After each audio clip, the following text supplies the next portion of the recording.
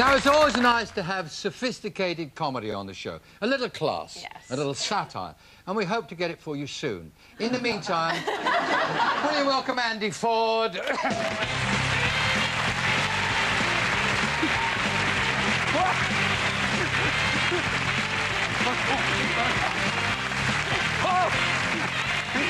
Well, how do you do? Sorry about that. Which is you? Oh, that's Andy. I couldn't get a taxi. Here you go, Rover. It'd be lovely to watch me. I'm not sure if I should ask you this, Right. but what was your childhood like? Was it Well, we nice? touched on it last time I was on, didn't we? It was quite tough for me. But the good... I love you. The good thing is my parents spoke to me regularly. What's going on? My parents spoke to me regularly, and it's right to communicate. And this is a lovely story. I don't know if we've got time. When I was just a little boy, I asked my mother, what will I do? Will I be handsome? Will I be rich? Here's what she said to me. No. So that was quite disappointing, wasn't it? That was devastating. Sweet mum. Do you get to see much of your mum or the family? I mean, you've got such a busy schedule. Yeah, I am quite busy. I don't see them very much, but we keep in contact. Communication, that's our, like, watchword. And the other day, my auntie, I haven't seen for a long time, she rang me on my mobile phone from Devon. She's from Devon, not the mobile phone. I think that's Japanese. She was... I'm not sure. She was crying her eyes out. I could actually hear her trying to put them back in. I said, ow. I said, what's wrong? I'll never do it again. No. She said, what's wrong? She said, I've lost the dog. Did I upset you? I hate the noise. She said, I've lost the dog. I'll tell you the story. She took her dog... We was just chatting then, weren't we? She took her dog to the vet because her dog was hard of... Don't start again.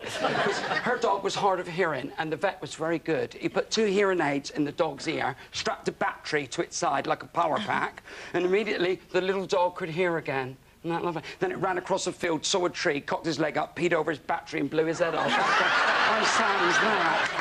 Not the sort of thing I'd laugh at. Now, Andy, I know as a cultured man you're heavily into the arts, and are you still penning your poetic prose? Yes. If you don't know, I write poems about things that I love and care for, mostly around the house. And we've had a new addition to our household, and I've written a poem about it. The clue's in the title. It's called Blimey, It's a Bonsai. It's about a bonsai. About a bonsai. What's a bonsai? I'll show you now when I do it. Okay. Blimey, it's a bonsai. You've bought a tiny tree. You stuck it on the mantelpiece underneath the picture of me. Did you purchase the accessories, like a miniature garden swing, to attach to one of the branches, or am I being ridiculous?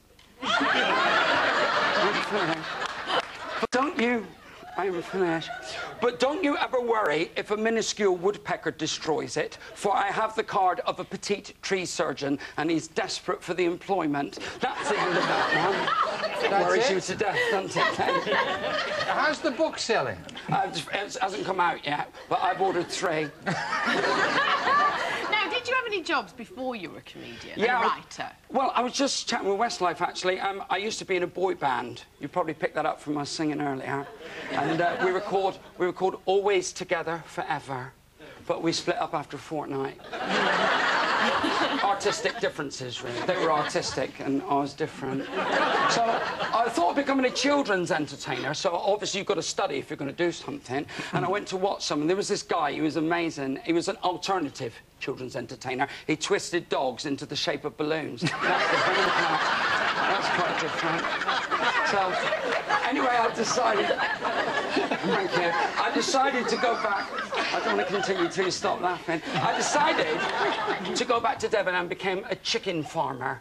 But guess what? All my chickens died. It's my own fault. I think I planted them too close together. It's my fault. Sorry. Andy, I'm not sure if you're from a theatrical background or not. I mean, were there performers in your family? Not really. My dad's a bit of a good laugh. My uncle was quite creative, but he was an inventor. He invented the strongest wig glue in the world, and they tested it and everything. And they stuck a wig to this man's head using my uncle's wig glue, and they sent him up in a jumbo jet. And at 500 miles an hour, he had to stick his head out the window. And, ladies and gentlemen, it was a success. Because when they found his head, the wig was still on it. So that was quite good, wasn't it? That was marvellous.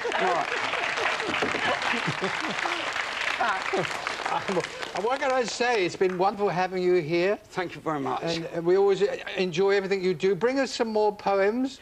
Yes, OK, I'll do a very, very quick one, because I know you've got to go very quick. I have a potted plant on a tray. I water it most every single day. I water in the morning, at lunch and dinner too. Oh, no, it's floated away. There you go. Thank you. Wonderful. Thank you very much indeed. Thanks, Des. Thank you. Nice to see you. Oh, dear. I think the van's just arrived for him.